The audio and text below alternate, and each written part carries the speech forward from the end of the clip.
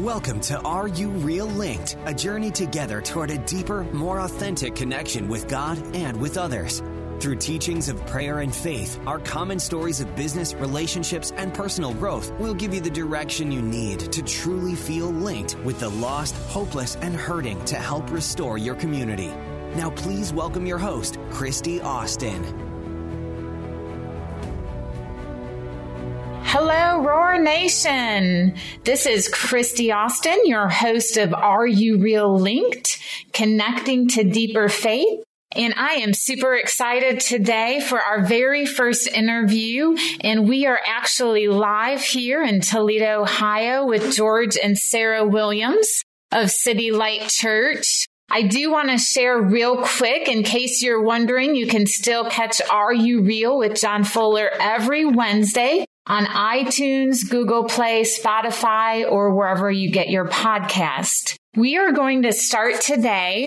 And as we've been walking through Luke 10 together, and as you know, we've been talking about what does it mean to take your city? Well, we know we live in a paradoxical kingdom, right? Okay, so to take your city, you give to the city. That just goes hand in hand.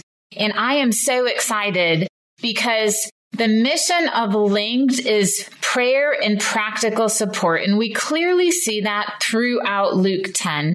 Over and over, they were sent out 2 by 2, and I believe it was for the prayer and the practical support. And so George and Sarah Williams began here. Am I right in saying that y'all launched here in Toledo in 2005? Is that right? Yeah. Awesome. Well, I am super excited. Can you just begin by sharing here how you are taking your city through the art of giving? What has that looked like for you over the last 13 years? Yeah. So for us, as you said, our story goes back to 2005. And that's kind of the place where I wouldn't say we were taking our city, but God shaped us and molded us into being city takers, the characteristics of what it takes for a person to plow in that area. And so Sarah and I, we had no idea that's what God was doing back then. Sure. We knew 2 things. We knew that Jesus said the greatest thing that we can do is to love him and to love our neighbor as ourselves. And Sarah and I were a part of a church. We went to every time the doors were open, we were there. We prayed together, we worshiped together. So we thought we had a pretty good jump start on the loving God part, but we looked around our lives and we said we couldn't identify any active way that on a regular basis we were loving our neighbor as ourselves. And that really troubled me that when Jesus says, hey, this is the greatest commandment, and I've only got to start on half of it. So we set out to make that our compass and saying, how do we live our lives? This is the compass that we live our life, to literally love God and love our neighbor as ourselves. So we set out on a mission. We found a neighborhood that needed a lot of love. We bought a massive house in that neighborhood that was really beat up. The house itself needed a ton of love. We moved in there. We were dirt poor. The neighborhood we were in wasn't uncommon for dirt poor people to live in that neighborhood, so we fit right in. And our goal was to literally love the hell out of our neighbors in our neighborhood. So Sarah always hates it when I say that. But you listeners out there, maybe they'll edit that part out. I don't know. You know what? We all have some religion real in us. talk, and right? Those real things, talk. Are you real? That's right. So we moved into this neighborhood, and we just prayed. We said, God, give us defined boundaries of where are our people that we're going to love? Where is our area where we are going to believe for the kingdom of heaven to be on earth, and so God kind of we took weeks to pray and fast, and God kind of gave us this boundaries within our neighborhood and say, these are our streets. We're going to pray for these streets. We're going to pray for these homes. People would come and say, how can we help? We'd just organize them, say, okay, we're going to go out. We're going to pray on these street corners. We're going to We're going to bless these homes. We're going to door knock. We're going to hand out free bread. We did block parties. We had times where we'd cook up all the food, literally all the food we had in our house, and invite the whole community over to our house for a dinner. There was anywhere between 20 to 100 people that would come to our house. We could spend the whole time talking about the miracles that happen in there. And there was times where we cooked all the food we had and it wasn't enough, and God just multiplied it. Wow. Yeah. It was and the fish. It was crazy. And that was not just on one occasion. That was on multiple occasions. So we saw God provide in the craziest of ways, just come home and there's all this food on our porch, fresh, not like day old stuff. Like someone went to the store and bought hundreds of dollars worth of food and just left it on our porch. Just all kinds of crazy stuff. So it was in that place that I think that God started shaping us and shaping our paradigms to believe that he actually was more concerned for our neighbors and our neighborhood than we were. Wow. We kind of thought like, hey, this is a good idea. And we realized that this was actually touching God's heart more than we could have ever expected. Fast forward from there, we planted a church. And out of that church, I'm giving you the very kind of fast-forwarded version. Our church experienced, I pause even using the word revival because I know that word means different things. And I also don't really fully know what God was doing. But we went through a 3-week period where we were having spontaneous prayer meetings where hundreds of people were coming out. We went from a church of about 60 people to a church of, we were having to knock out walls during the day to get ready for the prayer meetings at night. There were so many people coming. And out of that place, I don't know why we were doing the prayer meetings. I don't know we didn't know how long it was going to last, but we do know one thing, that out of the 3 weeks where we were praying, God branded something on our heart that just can't be taken away. And it was a very simple thing that happened. One night during the prayer meeting, someone stood up to pray, and they prayed this really simple prayer. They prayed, God, save our city, God. Would you save 500,000 people? And that's, 500,000 is the greater population of our city.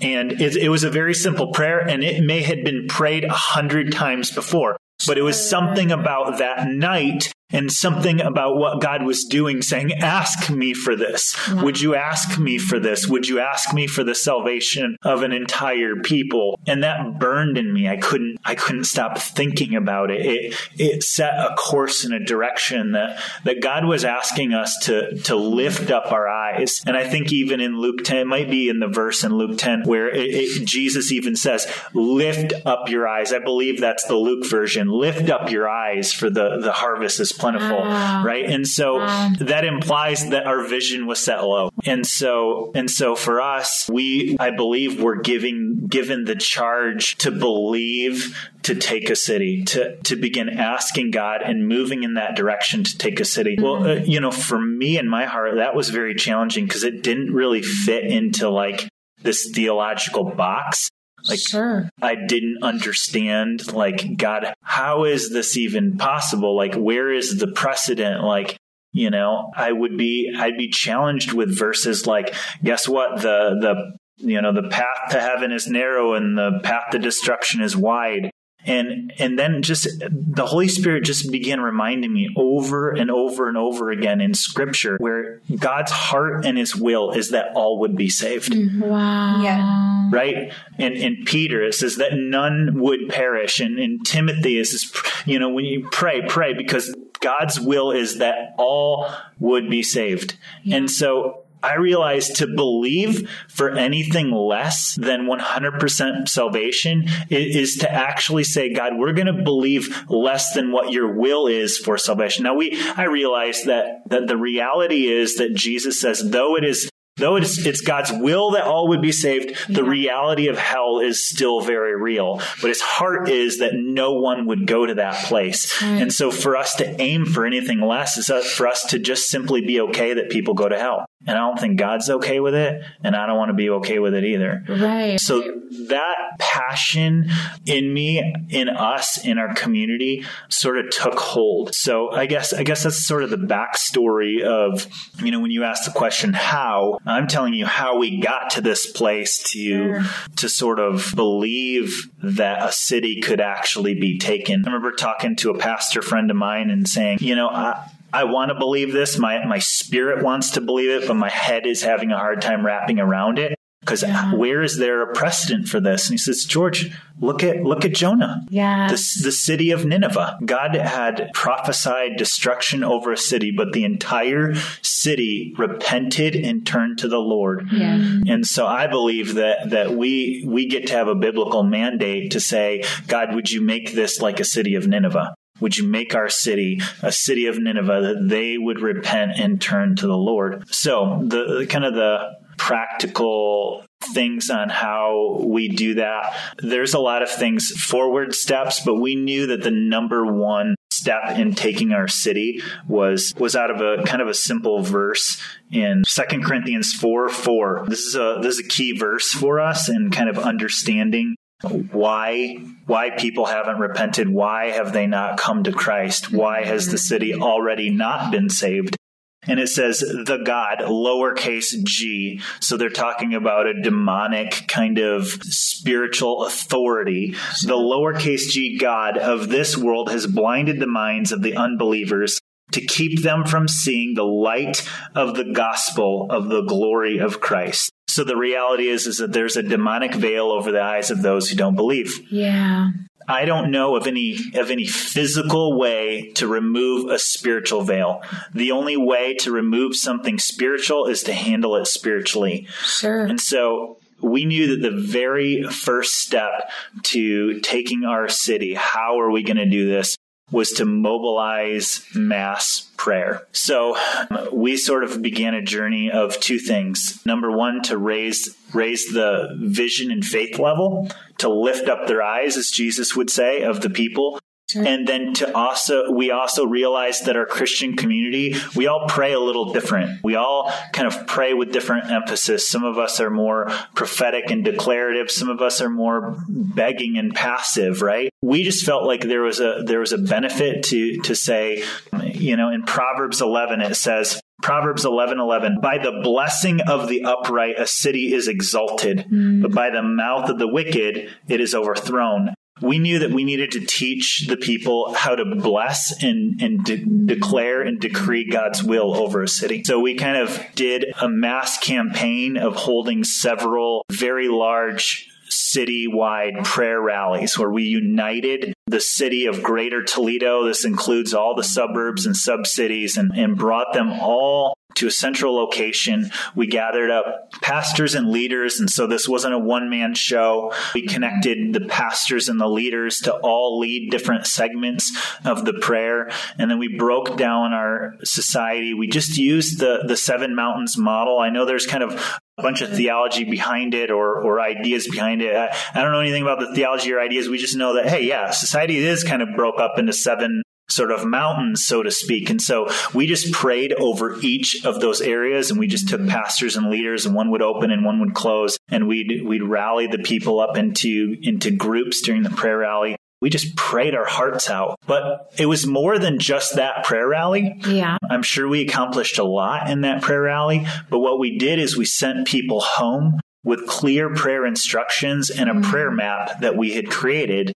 over the Greater Toledo area. So really it was calling them together with prayer, but sending them out with an assignment. Yes. And that assignment to not stop praying, but to continue to pray in their churches and in their groups, and using the prayer map and some of the declarative prayers that we kind of taught the Greater Toledo area to pray. So that was a lot of words to tell you kind of the first step on how we're taking our city. Sure. And what I hear that I love, and I want our viewers to catch much because, of course, I'm here live, and so I get to see your facial expressions and the tears in your eyes. And it reminds me so much of where Jesus says, Jerusalem, Jerusalem, how I have longed to gather you together, and I think the first step, of course, we talked about we love strategy. And so that first step is really to get the heart of God for your city and to see the city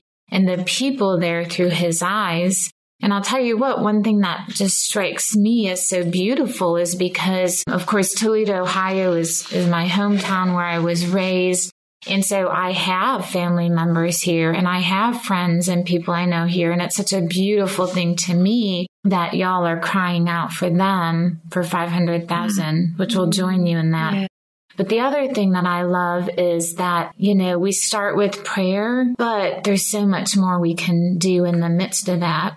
And so I just want to ask a really practical question. I know when you lived in the house, you called it the Lewis house, and it was in, the middle of, not the safest, suburban neighborhood. Just really practically, what did you feel safe? Or, what I mean? I'm just thinking very practical things like someone says, yeah, God's calling me to do that too. But, I'm not street smart. I didn't grow up like that. So did you, Sarah, ever wrestle through any of that living there? Well, I do remember when I was preparing to move into that neighborhood, it wasn't the area that I had grown up in. Maybe comparatively, the area I came from was a safer part of our region. So I did kind of wrestle with the idea, but I was wrestling with the Lord and asking him for his perspective on it. And it was really interesting because I was at a conference and there was a person who didn't know me at all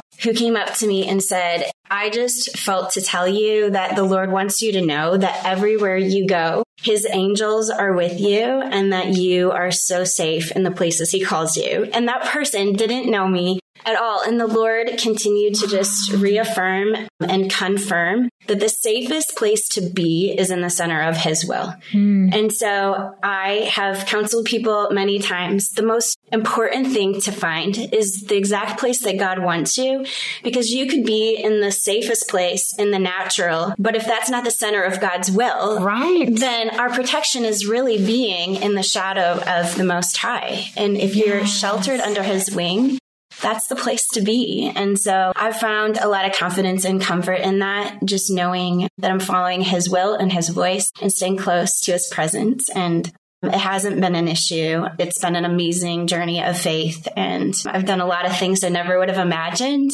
And I love all of it. Awesome. And I wouldn't trade it for anything. So, oh, man, that's so cool. Now, y'all don't live in that house anymore. Is that right? You've moved on? Correct. So we still own the house and the house is still being used for ministry, but we actually moved. We live in the same neighborhood we started in. So we've never left the neighborhood. So we, instead of living in a massive house, we live in a smaller house nearby.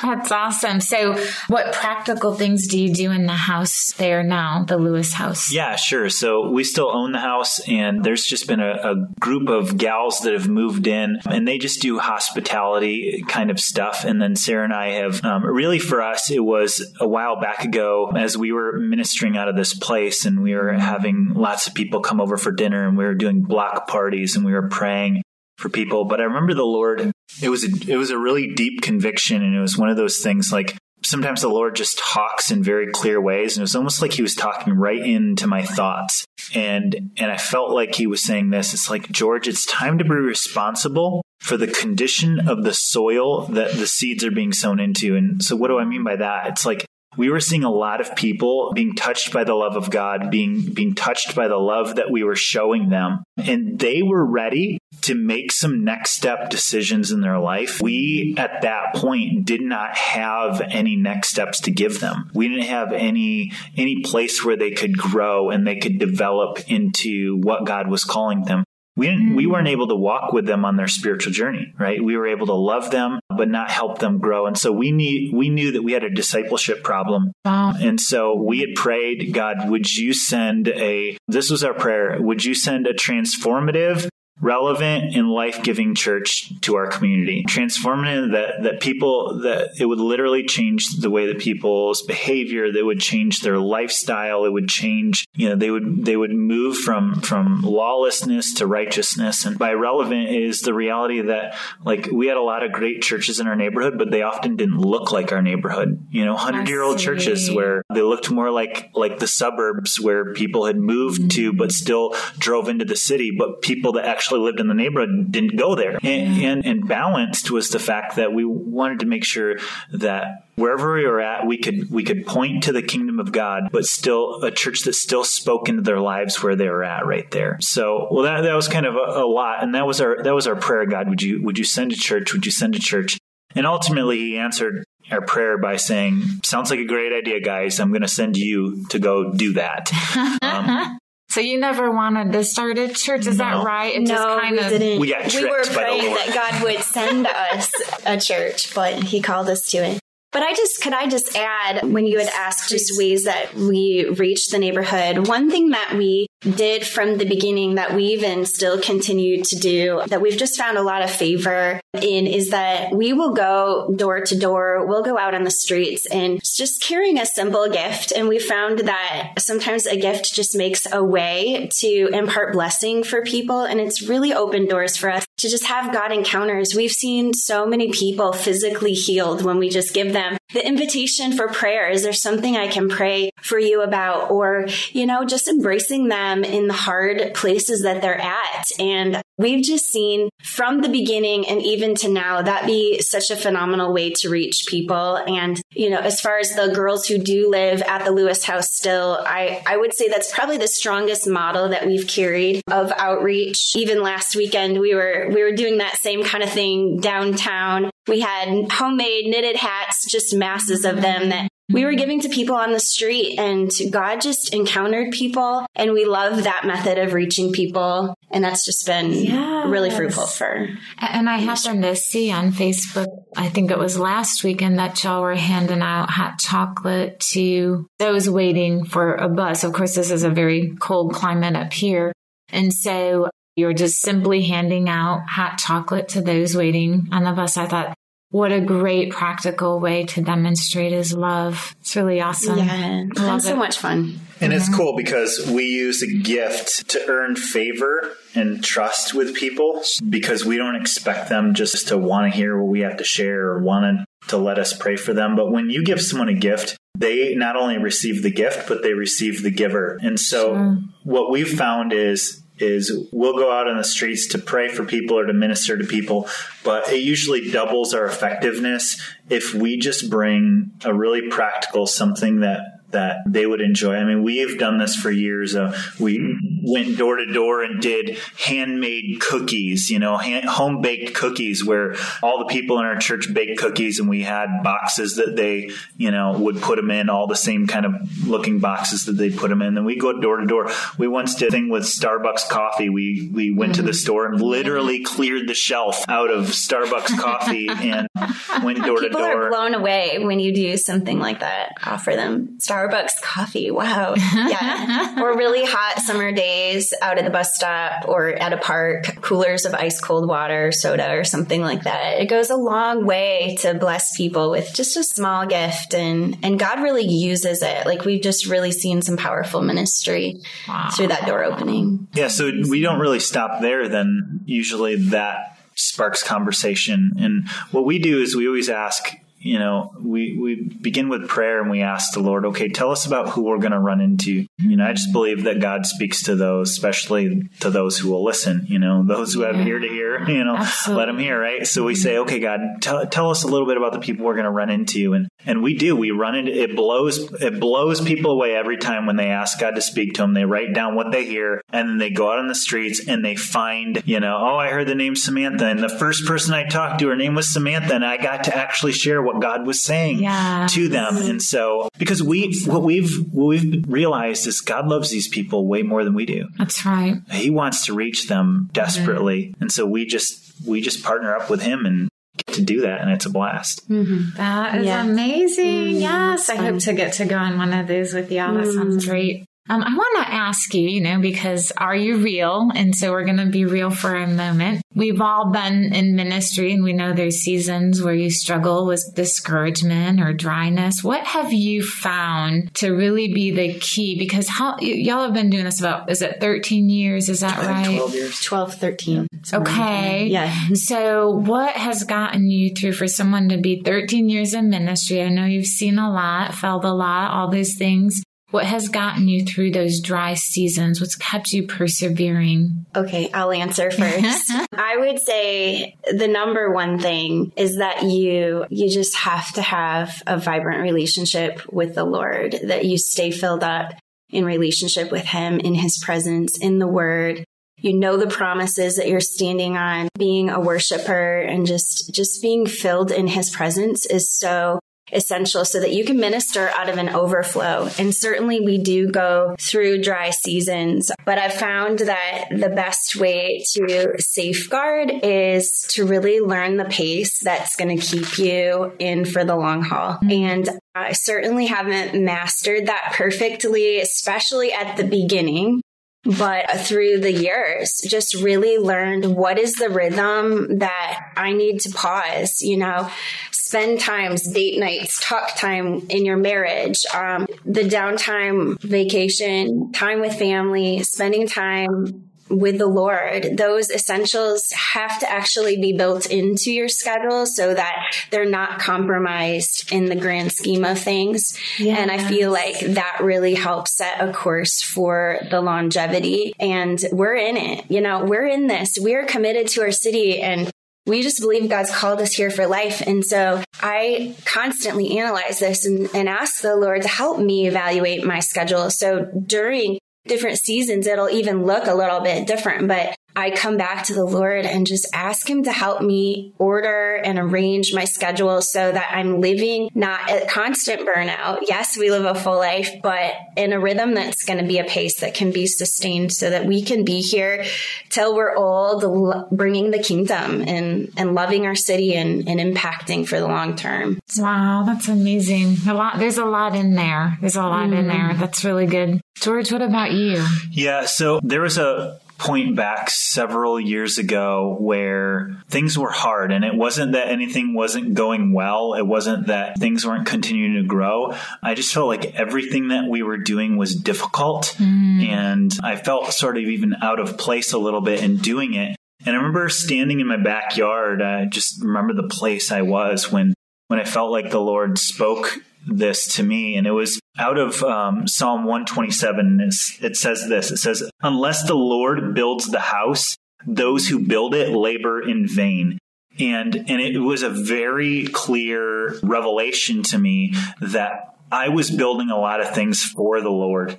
Yeah. And I think in earnesty of heart, I'm doing this for you, Lord. I want you to be happy with this thing that I'm building for you. And the Lord was like, actually, that's not mine. That's yours. You're building it for me. Great. But that's not mine. I took that. I just took that to heart and took that moment and said, God, these ministries are your ministries. This church is your church. It's not my church.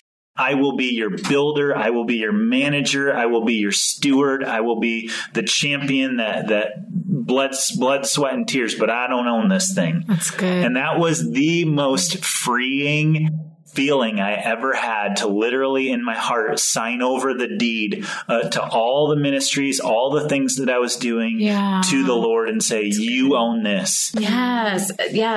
I think we've all had to walk through this striving lesson. I know I have. It's like, we think that the Lord needs our help. And for me, it's like, well, no, that's more flesh and I don't need that. Actually, I need more of my spirit to flow through you. So what a great reminder. Thank you. Can you share with us one of your favorite stories about someone who's just been radically or deeply impacted in your work in the city? There's so many stories.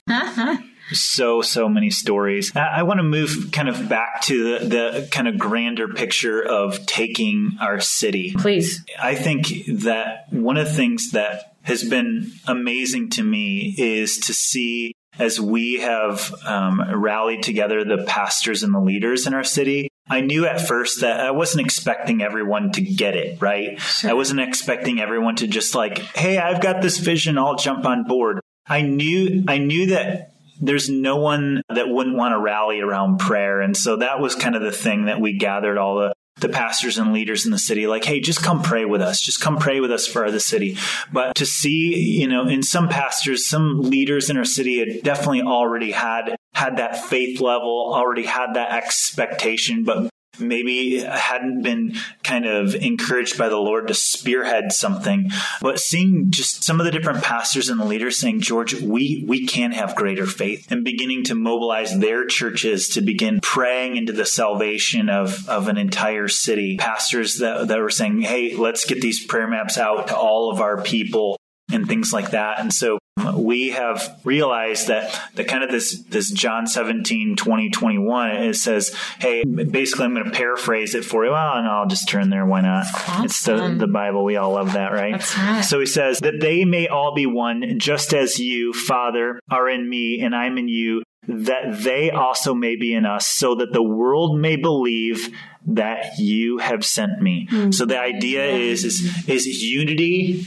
leads to salvation. So as the church and as the church leaders, as we begin praying together and believing together and becoming one like he is, that the byproduct of unity is not unity. The byproduct of unity is salvation. That's good. And so we're beginning to kind of see a hunger amongst the churches in our region to begin praying together. We're even seeing some of the kind of segregation that wasn't intentional, but it's just natural, like kind of the black pastors hanging out with their group. And we're starting to see that sort of the lines aren't as clear anymore, right? Where two groups are starting to hold events together. Wow. And the colors are blurring a little bit more, which is really, really cool because it's not about being intentionally diverse. It's just being kingdom. Yes. It's like, this is just because we're kingdom, not because we're trying to make something happen, what right? What heaven's going to look like. Yeah, that's what heaven's going to look like.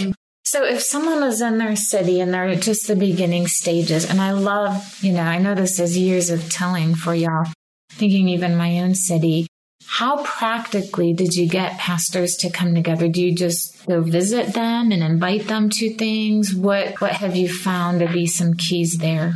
Oh, that's a great question. And I don't think that there's a magic bullet. First of all, like Jesus said, like when you go to a town, like you just kind of knock on people's doors until someone like has that peace and they invite you in. If they're not, then no worries. And so, I think for us originally, like we knew our tribe, we knew some of the different pastors in our city that thought like us, that prayed like us, whatever. We started connecting with those guys first, saying, hey, am I crazy? Or does this sound like this might be the Lord? So that we started with the low hanging fruit. And if you're in a city, whether you're a pastor or a ministry leader or not, you're not a pastor or ministry leader, start kind of gathering with the people that pray like you, that think like you, that kind of share that same faith level as you. But know that, like, don't set any like limits. Like, you have to think like us and pray like that. You just need some first wins, right? You need some easy,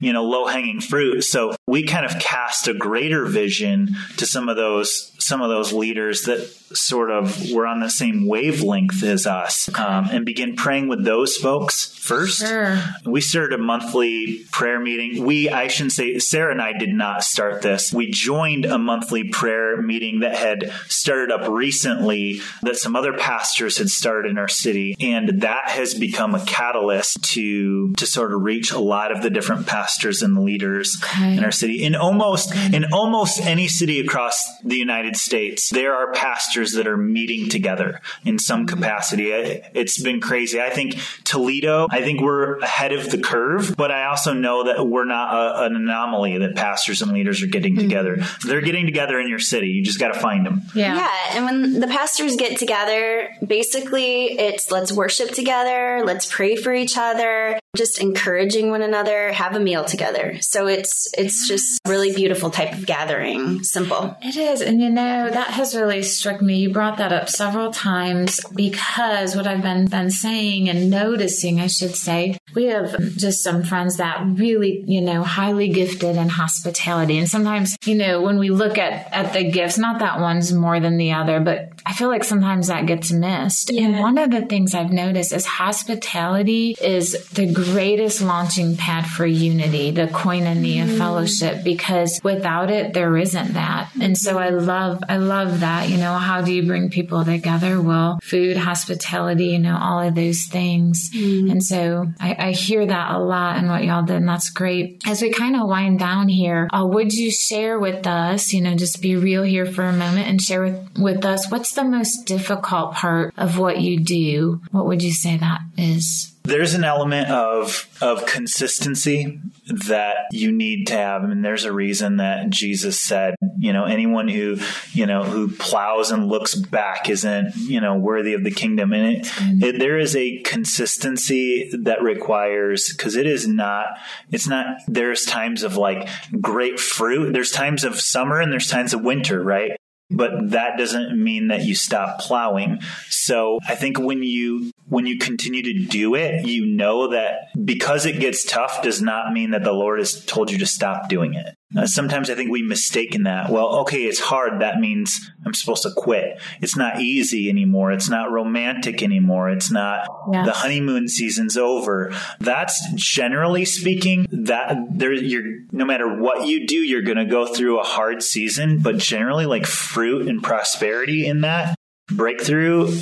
I know that word can be sometimes overused, but that level of consistency, saying I'm not going to stop. We use the word staying power in our kind of circle. Like, you got to have staying power. You just stay with it, and there will be breakthrough. There will be fruit. There will be huge gains for the kingdom. That doesn't mean you don't change things up or get better at doing something. Sometimes you use the hard seasons to sort of recalibrate, but not quit. You have any insight on that, Sarah? Yeah, I really agree with that. I just add the language of that God has timing that sometimes we don't understand, but knowing that He is the one that governs the seasons, and when we're submitted to Him, we're yielded to Him, and we're in obedience, we have to trust that, like George said, whether it's winter, whether it's harvest, whether it's springtime, and you're just planting, He is doing something at all times. And I think I've gained a lot of peace in my life as I've learned that God has times and seasons. I don't think it's natural for us to grab that concept, but it can be really hard until we just rest in that revelation. And it doesn't mean that we don't still have moments where we're frustrated in the hard seasons, but ultimately knowing that He is the season keeper and His timing is perfect is just a great comfort. Yeah. That's so good. I love that. Times and seasons, very key. Well, how could our listeners connect with you? Is there a website that they could go to? I automatically want to say, if you're in the Toledo area or driving through the Toledo area, check out City Light Church, because we did it, several months ago, and it was amazing. When we stepped in, we felt at home, and that's such a rare thing. And so I encourage everyone that's traveling through to just stop in. But how could we connect with you guys and stay in touch? Yeah. So, if you Google City Light Toledo, our website will pop up, and that is actually our website address, citylighttoledo.org. But Sarah she does a lot of ministry on Facebook. The Lord has just kind of used her to minister prophetically sometimes. Awesome. And so she has a Facebook page. How would they find that, Sarah? Sarah Williams. All right. Sarah Williams. I don't know. Simple. I like it. Yeah. So you'll have to hunt that down. There's probably a million Sarah Williams out there, but you just look for the one that's given out prophetic, kind of like prophetic teachings, encouragements there on Instagram, Facebook, and you can follow that. Yes. And I know just in the time I followed that I've learned many practical tools to reach a city. And one of my favorite things that I have read is the prayers over the city. And I have inserted our own city name into some of the prayers that you have released. And so I encourage our listeners to do that also, to catch those prayers. And it's just a simple way to begin. It's a great first step to reach a city. And so I'm going to pray with y'all before we go today. Would that be good? Okay. So Father, we thank you so much for George and Sarah and for City Light. And God, I pray, Father, that you would bring, Father, they're the Moses, but I pray you would bring the Aaron and the Hur, Father, to hold up their arms, God. And so I just see it's like my dad used to have this flashlight that was called the 1,000,000-watt flashlight. And I pray that about their light. I pray that would just be this 1,000,000-watt flashlight here. And it would shine so bright on this corner. Just really, this corner is even interesting because there's different bars and different things all around. And I just pray as people exit the bar that they would be drawn here to the light. And I pray just protection and unity, that you would bind hearts in love together. Bless them tenfold, we pray. In your name we pray. I want to just take a moment and thank you for tuning in to Are You Real Linked this week. Again, you can follow us on Facebook, Twitter, and Instagram. And until we meet again, remember, rest in His love, dance with great joy, and aspire to go higher each day. This is Christy Austin, host of Are You Real Linked, and we'll see you next time. We'd like to thank you for joining us on this episode of Are You Real Linked, and encourage you to visit areyoureal.org for more resources based on today's episode, as well as links to more Christian podcasts in our network and the inspiration to help you enkindle everyone around you. God bless and good day.